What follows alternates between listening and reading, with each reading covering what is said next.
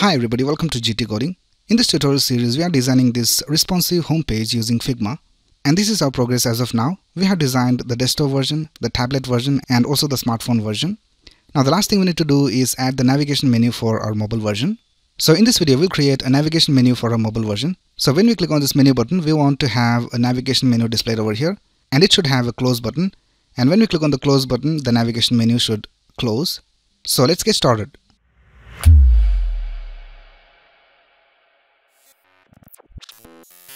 Alright, now the first thing we will do is we'll create a frame. So let's click on frame and let's click over here and we'll select this frame and let's select iPhone Pro Max.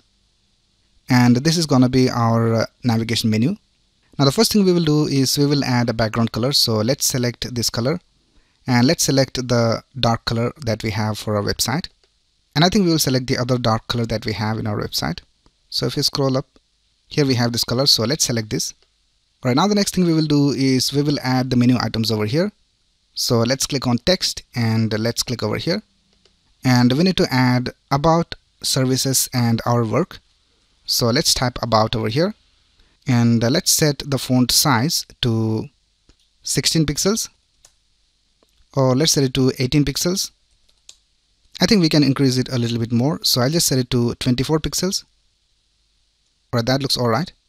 So let's bring it to the center and now let's duplicate this and let's bring it down and here we will type services and let's bring it to the center and we will have a gap of 40 pixels in between. So right now we have a gap of 41. Let's bring it down.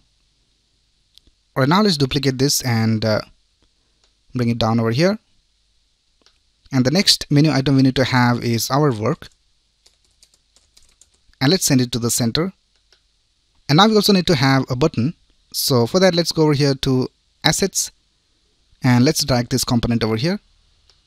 And we'll change the platform to mobile and we will change it to a light button. So let's uncheck dark and we will change the text of the button to enroll now.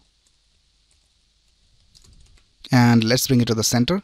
Let's select this and let's click on align horizontal centers. So this is going to be our navigation menu. So let's select all of this and let's group it. So I'll just press Ctrl G and let's name this menu items.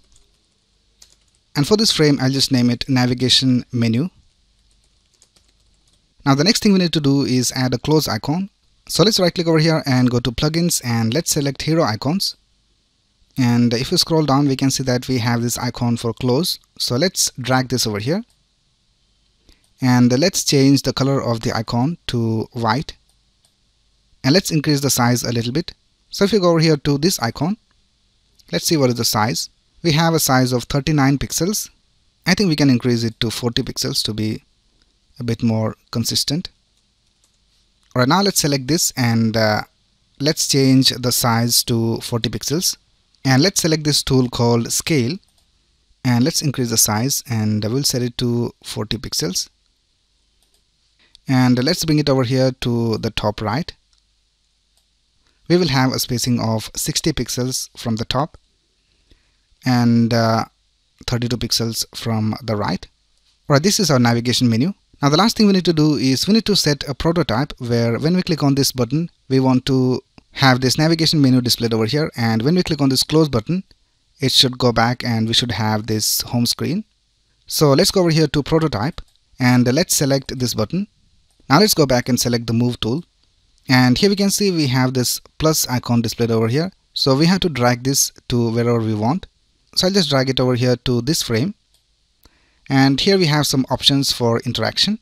So we will set it to on click and here we have an option called navigate to this frame navigation menu and then we have the animation and all of those over here. So I'll just set this to open overlay, because we're going to open this navigation menu as an overlay. And here we have some options as to where this navigation menu should be displayed. We'll just set it to centered. And we have some other options over here. We'll just leave it as it is. And here we have animation and let's select this and let's select move in. And now here we have different options like move in from the left or move in from the right and all of those options over here. So I'll just select this one right here and let's set it to ease out.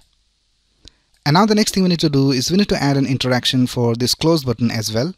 So let's select this, and this close button should be inside this navigation menu. So I'll just drag this over here. Right now let's select this close button, and we will drag a connection from here to this frame over here. So I'll just click and drag and drop it into this frame, and here we'll just choose close overlay. And now let's go ahead and test it out. So let's select this, and let's click on this button called present, and here we have the home screen, and let's click on this button, and we can see that the navigation menu is displayed over here. And if I click on this close button, it is hidden. So the navigation menu is working alright. Now if you want to test this design in your smartphone, you can go ahead and download an application called Figma Mirror, and just go ahead and log in with your Figma credentials. And once you log in, you can just click on any of these frames. So here I have installed Figma Mirror on my phone, and let's select this frame over here. And we can see that our design is displayed over here in the phone. Now you can go ahead and scroll down, and we can see everything is working alright. Now let's test this menu button. So let's click on this menu button, and we can see that the navigation menu is displayed over here. And let's click on this close button, and we can see it is hidden. So everything is working alright. And I think the font over here is not correct. The font over here is Poppins, so we have to change all of this font to Poppins. So let's change this to Poppins. Alright, now let's center this. Alright, so that's basically it with this video, and with that we have completed this series where we have designed all of this design from scratch.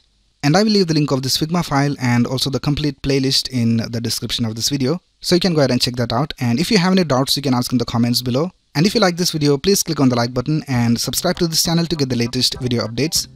Thanks a lot for watching. Have a nice day.